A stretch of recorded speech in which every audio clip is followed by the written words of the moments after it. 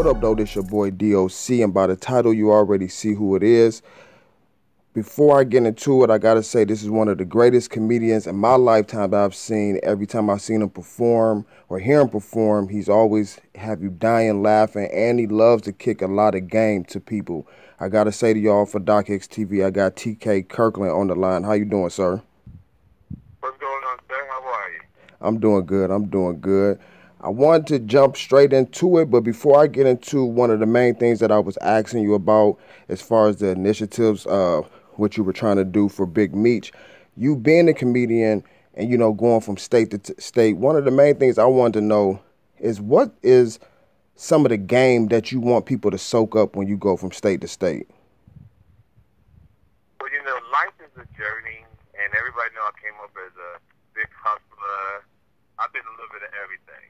College graduate, Olympic star, business mogul, and people, my past has caught up with me, and it's good that people are finding out that, yeah, I was a hustler back in the day. I did have beef with Suge. I did have beef with Pump. I did have beef with a little bit of everybody, but at the end of the day, everybody respected me. But I want people to understand they can persevere. What I Right. mean by persevere is you got to play the hand that you dealt, because life is a chess game. And just like you said, most people don't want to get preached to, but my philosophy is at least you heard it. Right. So by me going through life and being a teacher at these things called Upward Bound program, student at Upward Bound, master's degree, putting out wellness programs in Columbus, Ohio, with a gentleman named John Gregory, getting people to get their degree,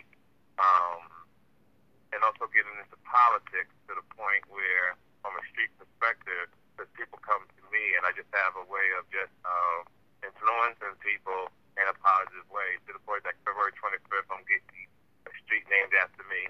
And when I met with these people, from the NAACP president, the senator and governor of New Jersey, who have been following me for years, they were telling me how they was going to honor me. Right. And because I was so busy, I turned this shit down, to be honest with you. I'm like, I don't give a fuck about those streets being named after me. For real, I really just say this. Right. And because of my daughter, I told my daughter one day, and she said, Dad, that's my name too. Because I'm a Trinity Kirkland, so it's going to be TK Kirkland now. And when she said that, it made me realize this is bigger than what I thought. Right. Called them back. They was ecstatic. They was explaining to me how they had been following me for a long time, how powerful I was. And they asked me out of the blue, what would I like to do? And somewhere, somehow, it came into my life that something said, can we pardon Big Meech and his brother? Right. It was just, I don't really know them like that. It's just that I know some people deserve a second chance in life, and they just came into my mouth. Like, it was just God sent. So we're going through the procedures now. We felt like the committee, they've done their research. They felt that the Meech family, Big Meech and his brother, was wrongfully accused, meaning if it had been any white Italians or white people, they would have never got 30 years. They probably got 20 or 10. So two things are going to happen. Either I'm going to get them pardoned, or we're going to get their sentence reduced. Right. Right. One and two. And they've already done like 15. So Yeah. it's possible that if we lower their sentence to 20 years, and that's more than half, it's possible they could be getting out in the next couple of years instead of another 15 years.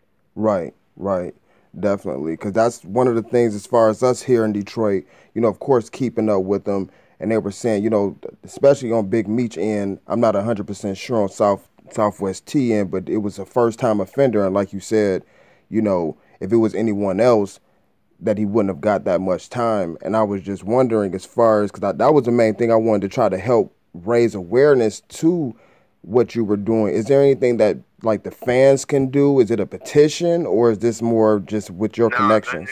no petition or none. This is straight who I know, and on the ears and heart of some powerful people, and that's the only way it can be done.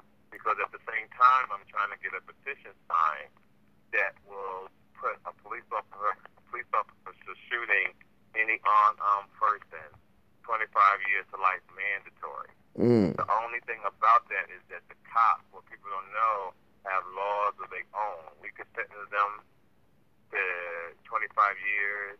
They can appeal it, and they have their own system where they could probably want to do in a year after. I stopped all this out like the other day. Right. What's going on with this as well is that I realize it can't be national yet. So we have to start in New Jersey and make it a New Jersey thing first, get it passed in New Jersey, and hopefully spread it. Now, we know it's an uphill battle, but we really trying to pursue it because, see, my brother was also murdered by a cop. In 1995, they shot my brother 7 times. So all these years, I never had avenue, didn't know I knew the people that could put something together to make it happen. So I want for any young man that if a cop kills them or shoots them, there's consequences. Right. Is it going to stop somebody from getting shot? No. But at least they know if it passes, and we want to bring attention on that there is some consequences for your decisions, for your choices. Just like when we commit crimes and we do things, there's consequences. Well, we want consequences for the cops as well, and for the cops or good cops. We're not trying to say that you're bad, but what we do want you to do is hold the bad cops accountable. Right. Because it makes everybody look bad. Just like how when one black person does something on television and you hope it's a bad crime and you pray to God that you hope it's not a black person. And when there's a black person, damn it, it has to be somebody black. Right. So it's things like that. So we want the cops to feel the same way. Right. Right. It's gotten out of hand. And what happens in the black community, entertainers, athletes, they have their own little lane. You have somebody over here doing something. You have somebody over here doing something. And when you do stuff like that, nothing gets done. Right. Nothing gets done at all. How do you feel about Trump coming into office on January the 20th? Well, you got to give him his props. The motherfucker pulled off a cold miracle. Right. And I'm down for miracles. It shows you, see, what people are looking at with Donald Trump is the bad thing. The great thing is Donald Trump pulled off something that you didn't think could be possible. Right. So by him doing something that you didn't think possible, Obama pulling something up that you didn't think possible, it goes to show you that anything is possible. Right. So whatever dream that you have, can nobody tell you no. You just got to put your best foot forward and apply pressure and keep it moving. Right.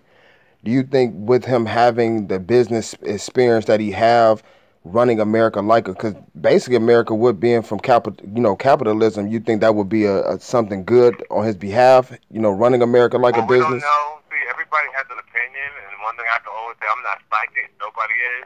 Right. We got to give the man a shot. Now, I'm not a Trump fan. I'm just a realist. Right. Just like when Obama won, people felt the same way. It wasn't to this magnitude because what Trump did, he put too much ego, too much Turk on his presidential run. So he got in. Let's see. Hopefully he'll do well, and we take it from there. You never know. 4 years, we could talk shit. If he does well, he does well. If he does bad, guess what? Everybody will come out and vote and elect another president. Right. Do you believe, from your perspective, that it's more important for people to try to vote for the presidential elections or to do more things locally with their local government? I think both are important. What we need to do is start with our youth because we got men and women out here having babies. We're not raising them right. They're out here doing their own. They don't respect nobody. They're out here killing one another. Very few is finishing school. So when you start that in some of your own communities, like they mean this for real because you got the Jews and the whites sending their kids to college, becoming doctors, and we need black female male judges. We need black female and male DAs. We need more black police chief officers. We definitely need this, and nobody is giving the people the knowledge to go down this particular lane. So this is what I'm here for. I'm going to make you laugh. I'm going to make you think. I'm going to intimidate you. I'm going to inspire you. But the choice is up to you. Which one will you choose? Right, definitely. And you say you have a show that's coming up in Detroit on January the 25th? Yes, January 21st. Benji Brown, Tony Roberts, and myself. Okay.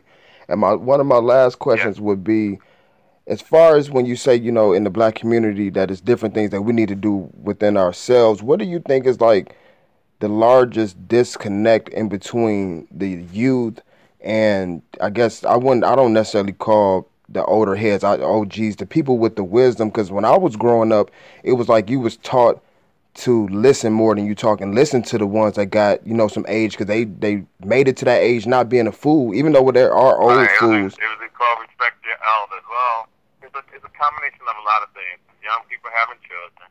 It's a combination of a lot of young black men in the 80s went to prison, so there was no fathers in the house. There's women who are out here trying to be mothers and fathers, but they wind up getting heart disease because that's the number one killer among black women.